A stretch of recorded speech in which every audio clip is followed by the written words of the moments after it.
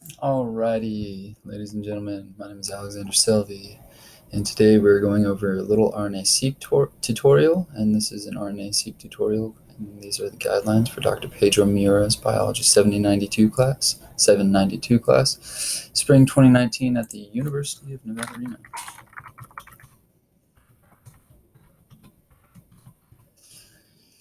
Alrighty, so today we are going to be going over how to obtain our tutorial files, extract the files using HiSat to align our files to a reference or an index, a reference genome. And then we are going to use SamTools to sort these and create BAM files. And then once we create our BAM files, we are going to index our BAM files using SamTools again as well.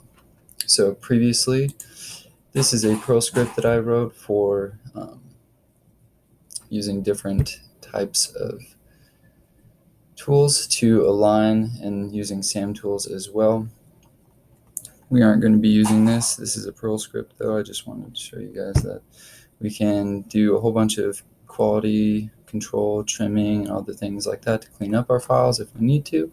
But today we're just going to be using this basic tutorial. So we're going to start off and we are just going to type this in.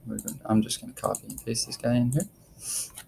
Hit enter, and we are going to use the FTP and download this. It should take less than 5 minutes. And while we're waiting, we're just going to go over where this video is going to be posted. So my YouTube channel is What Freedom Feels Like.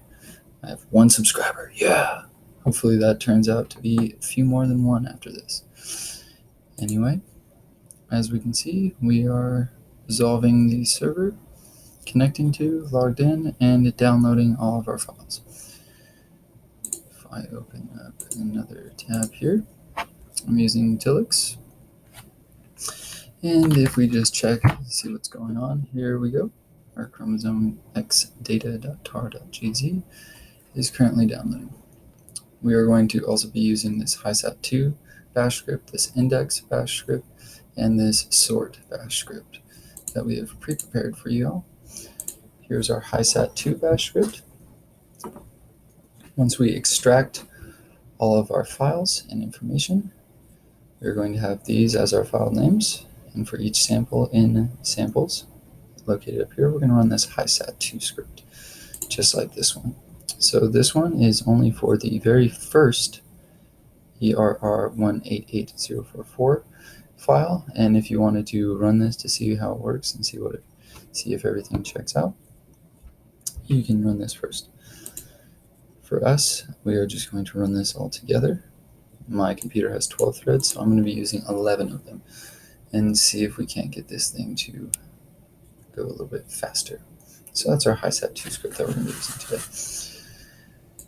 To sort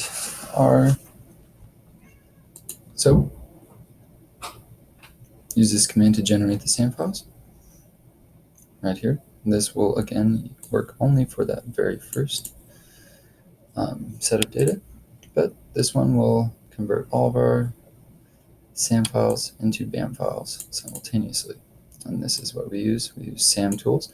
If you have not previously downloaded SamTools, I recommend downloading Miniconda, running the bash script, which I can show us over here. Let's see. This bash script, where is it? Right here. Let's open that bash script.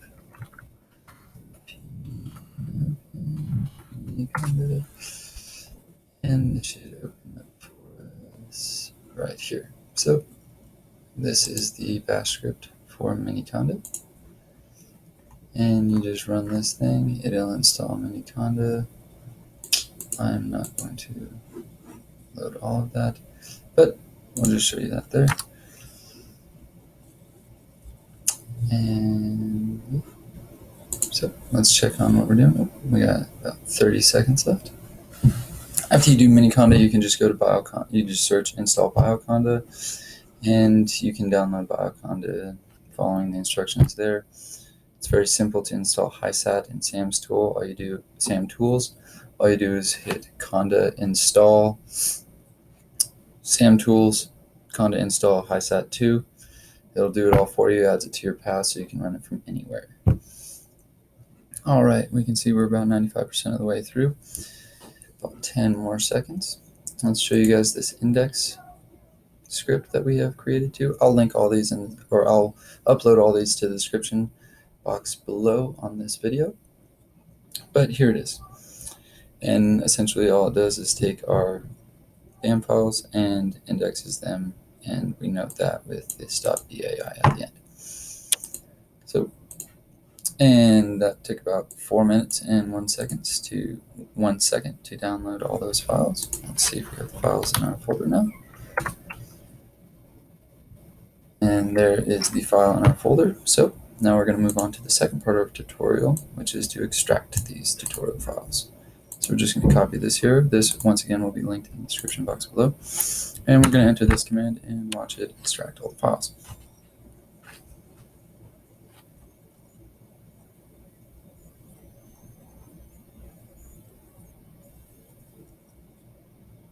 Alrighty, let's see if we got our files in here. And yes, we do. Here's chromosomites data. Let's switch into that files. Let's switch into that directory and see what it looks like. And here we go. We have our genes, genome, the CSV file, our indices, merge list, which is a text file, and samples. Let's switch into that samples directory and see what that looks like. And there are all of our samples that we're going to be using today. So the next thing that we are going to do is we're going to run this HiSat command, but we're going to do it in our bash script. So this bash script will take all of our indices and index them, as well as take one read, this is chromosome 1, and a second read, because these are paired end reads, and align them to our indices and create SAM files for each. So this -p is for how many threads we're going to be using. That is 11 threads. And here is our indices. Here is read 1. Here's read 2. -s stands for SAM file, and we're going to create those SAM files. Let's look up what this -dta is, and this -x. So for that, we're going to cd dash, and we have this nifty little PowerPoint created by Dr. Miura. We're going to open this up.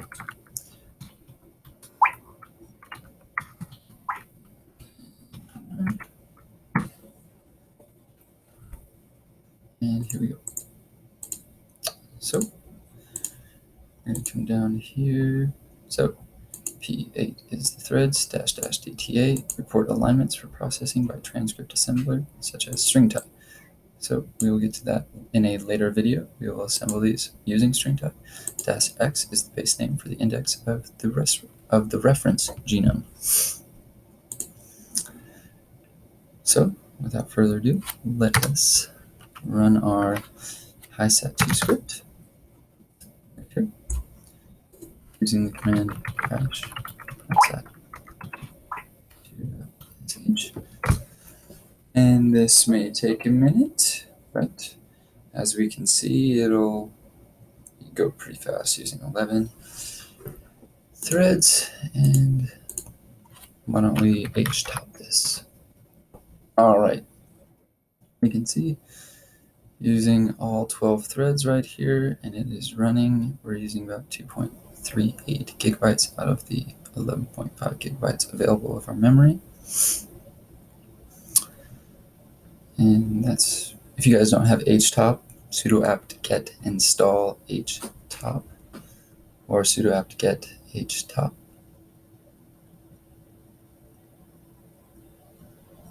And this is going to be rough.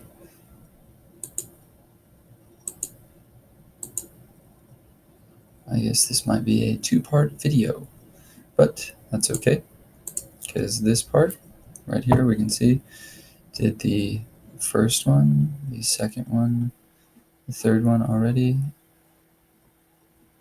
fourth one, and this